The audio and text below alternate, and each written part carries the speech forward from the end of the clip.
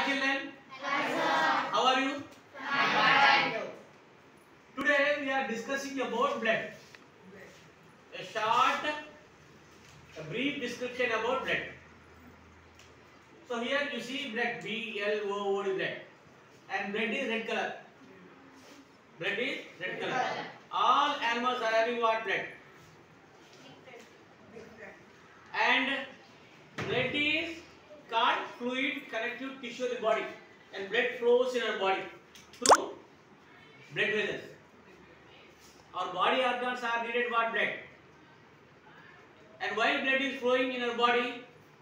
And blood carries what? Nutrients. Here you see nutrients. What are nutrients? Glucose, amino acids, fatty acids, and hormones, vitamins, and several minerals also present. And also uric acid. All these are base. And useful materials and waste materials also carried by means of blood. An adult healthy human consists of 5 liters of blood.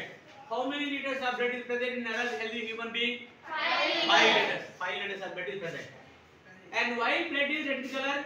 Because the presence of hemoglobin. Blood is red color because the presence of hemoglobin. Hemoglobin is present, and it is consists of iron pigment, and due to the presence of hemoglobin, blood is red color.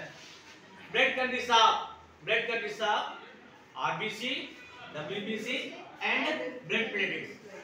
RBC full form red blood corpuscles.